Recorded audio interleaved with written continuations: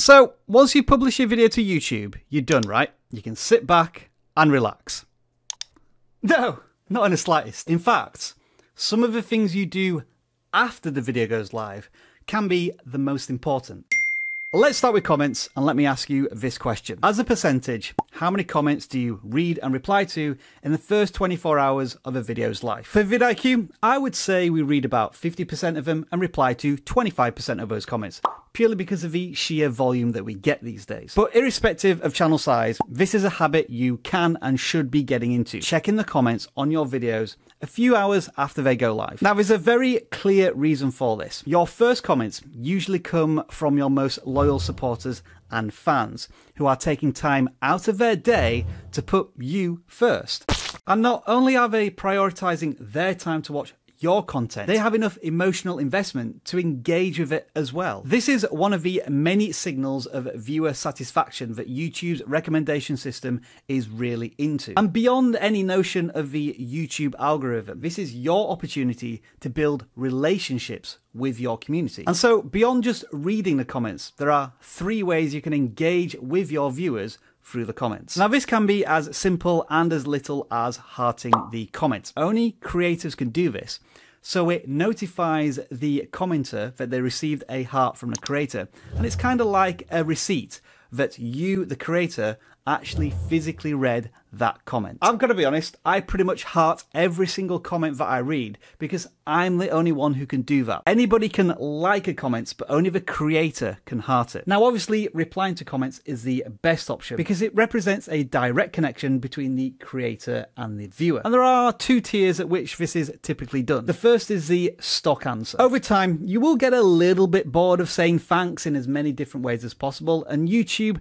does provide these hot responses, but also vidIQ has a tool which allows you to add template responses, which not only can answer the typical thanks style of comments, but if you get many of the same type of question on your channel, you can use stock answers for that as well. And the best thing about that tool is that it's completely free, and I've been using it for years to respond to literally thousands of comments. And then finally, of course, we have the personal and dedicated response by the creator themselves. Yes, I understand that every time you reply to a comment, it takes dedicated time, energy, and thought. Just remember this, every single person who comments on one of your videos is going through that exact same process. And it feels good, doesn't it, when people comment on your videos, because it shows that they care. So just imagine how a commenter feels when the creator themselves replies to one of their comments. They'll feel pretty good about themselves, valued,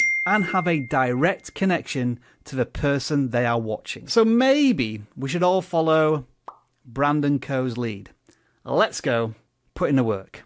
Now, I know this is not easy to scale. The bigger your channel gets, the harder and harder it is to reply to every single comment. So unless you're going to bring people in to respond to all of your comments on your behalf, just do what you can. Dedicate half an hour, whatever you can afford, because it's really going to make a huge difference to your community. And if you're a small creator struggling to get any comments, make sure to directly engage with viewers in the first minute of a video. I mean, take this as an example. Why does it have so many more comments than usual? Well, it's because I did this. I still read and reply to as many comments as I can in the first couple of hours after a video goes live. I'm probably doing that right now if you're one of the first to watch this video, so go on, test me. And boy, did you test me. I received literally hundreds of comments that just wanted to see if I would reply to their comments as the test. But because I had made that commitment to the community, that's exactly what I did for about 6 hours. But it was a cool, fun little interactive moment with the viewers, and many of them even replied to my comment, which was awesome. But let me stress, here and now, I'm not doing that again. Yes, I will be reading some of your comments. Yes, I will be replying to some of them, but not all of them.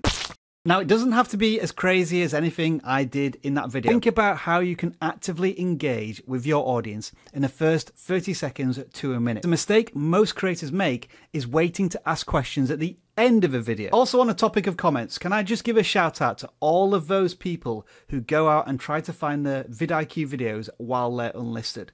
Because those are the true fans, and sometimes they actually help me by telling me that I forgot to add end screens to my videos. You know who you are.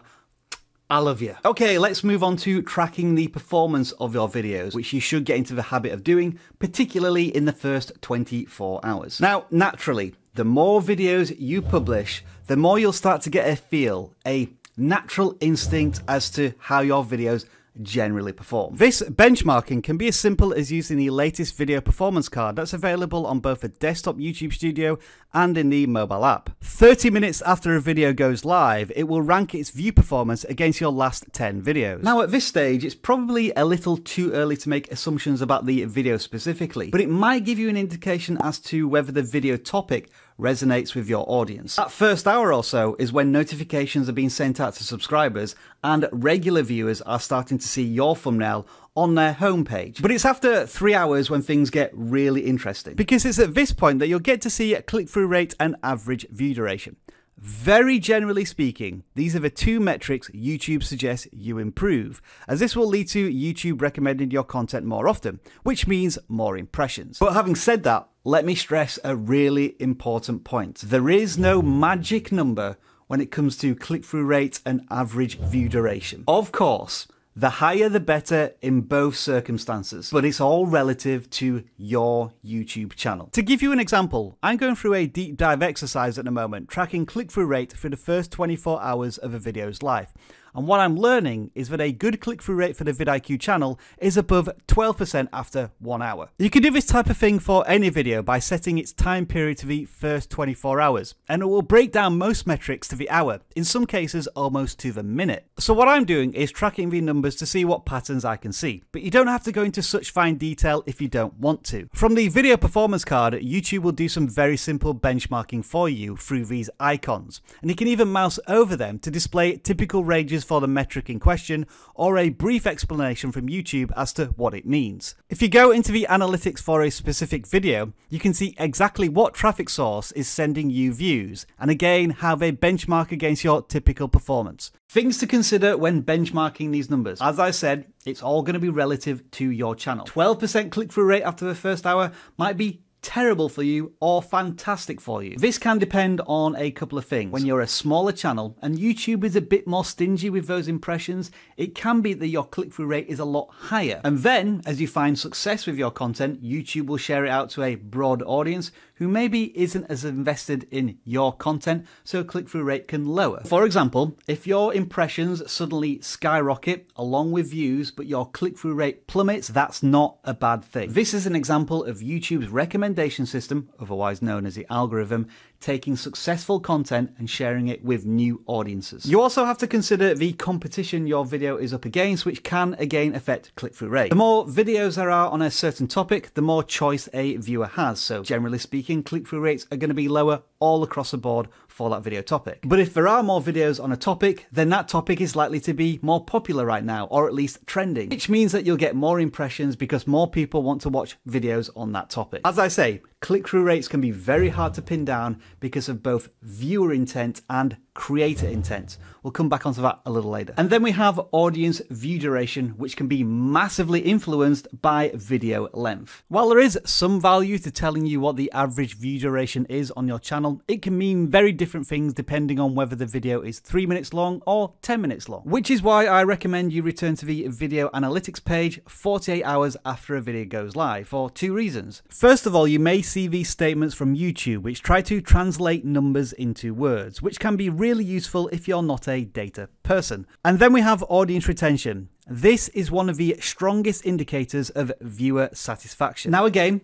just like click-through rate, there is no magic number when it comes to average view duration, be it 30%, 50%, 70%. But what you can do is benchmark against not only yourself, but YouTube as a whole. You will know if you are making more watchable content because you can compare the performance of individual videos against the typical retention of videos on your channel. This is a good example of where I am improving against myself. But what about my competition? Well, if I click into the audience retention data, I can set the metric by relative retention, which now compares your videos against videos of a similar length all across YouTube. So in theory, since my video performs mostly above average, the recommendation system is likely to favor my video more than others for that particular video topic, if there's demand for it. Basically, this YouTube data never lies, and it will tell you this information without compassion, which sometimes you need hard truths when you're emotionally attached to something. I learned this the hard way recently when I dug into my audience retention analytics to discover just how damaging branded intros can be. I mean, take a look at this.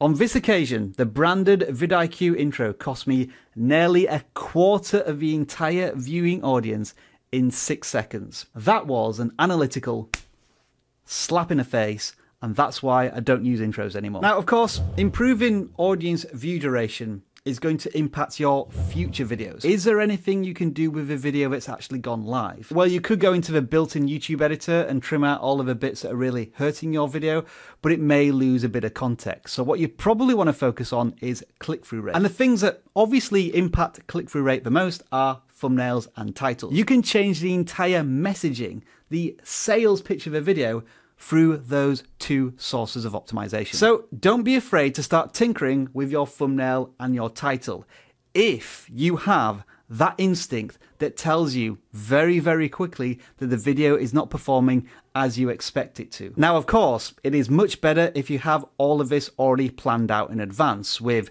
5 alternative titles and 5 alternative thumbnails, which is why it's good practice to make the title and the thumbnail of a video before you even record it. If the video is already 2 hours old and you're just throwing Hail Marys making up titles and thumbnails on the spot, there is a much lower chance of them succeeding. To sum all of this up, the last thing you should do when you publish a YouTube video is absolutely nothing. Whether you're making changes to the videos that have just gone live or you're analyzing the performance of them to help improve future content, be proactive. And another thing to keep in mind, not all videos are created equal when it comes to intent. So again, try to develop an instinct for creator expectations and viewer expectations. If you're jumping on a trend that needs to succeed in the first 24 hours, it needs to perform well in browse traffic. That thumbnail has really got to grab somebody's attention and earn the click. On the other hand, you may be making content that you expect to perform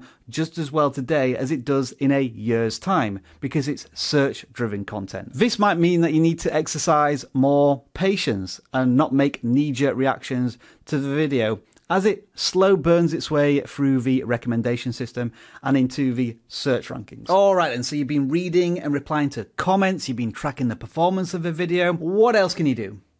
Promote your video. If you have 500 YouTube subscribers, obviously one way to promote your content is the community tab, but don't just re-share the video. People on the YouTube app see more than enough videos auto-playing, so make this share an experience in itself. And what I mean by this is integrating the video into some form of interactive experience, be it a question or a voting poll. The goal here is to stop the swipe, to get the user to think about the community post itself and entice them into the idea that the video link contained within that community post may resolve the question or the voting poll itself. And I would follow a similar strategy no matter where you decide to share the video, be it on Instagram, Twitter, Facebook. If you share a YouTube video on another social media platform, it's going to feel too much like an advert unless you already have a well-established audience on that platform. Make the share in itself an experience the user can engage on whether or not they decide to watch the YouTube video. It's hard enough moving users from one platform to another, so at least give them some value on the platform they are currently on. And when it comes to promotion, especially with the YouTube community tab, it's probably best to do it a couple of days after the video has actually been published. It may be that the first time around your audience simply didn't see the video, and in the meantime a lot of other video content has cluttered their subscription and home feeds. So if you promote your content a couple of days after, it feels more like a gentle tap on the shoulder. Just to remind you, did you see this video? Go check it out. Now then, whilst you're doing all of these things, replying, reading comments, tracking the progress of that video and promoting it, at the forefront of your mind, you should be asking yourself, what's next? The last thing you should be doing is just sitting there and waiting for something to happen. Either continue to refine the video you've just launched or start the next one. Certainly in my YouTube experience, you have to be able to compartmentalize each and every video, which allows you to focus on the next one because YouTube is relentless. That recommendation system, the algorithm, always wants more because once you satisfy your audience, they demand more. If that video you've just published is a 1 of 10, well, it's pretty simple what you do next. Double down, make more similar content. If you're making a series of videos that are creating binge watch sessions, then continue to complete that series. You want as many viewers as possible watching one of your videos, being satisfied by it, and then moving on to the next one that YouTube recommends from your channel. And on the flip side, if your latest video is a 10 of 10, then you know what your audience doesn't want to watch next. Much of what we're talking about here is channel focus and consistency. And if you are this deep into this video, then you've heard us talk about this many times before. I believe this is one of the reasons why vidIQ is as successful as it is, with the million subscriber play button that I still haven't opened as of time of recording. Yeah, the tension is unbearable, but I'm saving myself for a live stream. I always preach to myself and any creator who asks for my advice, nothing beats experience. You make one video, you learn from it, you move on to the next, and you just keep doing it and doing it and doing it. Be relentless. But of course, and just as importantly, you do all of this within the limits of your own mental health. Now let's think a little longer term. What should you do with your videos a week, a month, even a year after they've been published? Let me give you one of vidIQ's best examples. At the beginning of 2020, Dan published a video on how to start a gaming channel, and that did phenomenally well, 1 million views. And so we thought to ourselves, why don't we refresh this for 2021? And so we did. And guess what? It's got 1 million views as well. So can you guess what we're going to do at the beginning of 2022? There is also always a potential for videos to be rescued if the content is still valuable and relevant today. A good indicator of this might be that the video has very good average view duration, so when people get into the video, they enjoy watching it, but they just can't get past the thumbnail and the title, and the click-through rate is low. In that instance, you can refresh the video with a brand new title and thumbnail. It may be that in the time since the video was published, you have significantly increased your title skills, your thumbnail designs, your general messaging of video. In this particular example you see on screen, what we decided to do after 6 months was to simply abandon our thumbnail title strategy and pretty much copy the one that was ranking at the top of the search terms, and lo and behold, the performance of that video increased. Yep, sometimes if you can't beat them, just copy them. Now, of course, there will be occasions where you have to just let a video go. Yes, you may put in a lot of time and effort and resources into it, but for whatever reason, the audience simply doesn't want to watch that content. Sometimes it's just better to remake that video, as again, you've probably likely learned lots of new things and skills and information about that video topic, which is going to be better for your audience as you are a better video creator. That's why Dan is going to be remaking this How to Start a Gaming channel in 2022. He has learned so much over the course of 12 months and he wants to share it with all of you, if you're a gamer, of course. Over the passage of time, as a video does get older, it becomes less and less likely that you're going to be able to re-energize it with a change to the thumbnail and the title. Usually, this is just down to the relevancy of the content. Yeah, alright, the iPhone 13 may have been trending when you launched a video, but in 3 or 4 months' time when you try and change things up, there's likely much less demand for that type of content. So no matter what you do, it's simply not going to be watched. So if you are going to dedicate some time in trying to rescue an older video, make sure to do the research first to find out whether the content is still relevant. This will usually mean that you're trying to increase search traffic on a video, because the content is evergreen. How to change a tire, no matter when you made the video, is just as relevant today as it was 5 or 10 years ago. Recently, in another video, I talked about front-loading your efforts. That would be dedicating 50% of your time, energy, and resources or more to that title, thumbnail, and video intro. And I still stand by that advice because I believe it has the most potential impact on your video the moment it's launched. What I'm encouraging you to do here is almost duplicate those efforts so that in the first 24, 48, 72 hours, you can quickly switch in the titles and the thumbnails if you think your video has a better chance with alternative offerings to your audience. That was a pretty deep dive into all of the things you should be considering and doing when you publish a video on YouTube. But what about that crucial moment just before?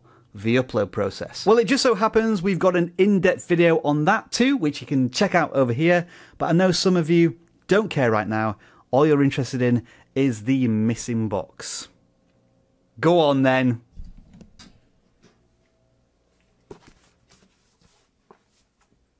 Blimey, that's big.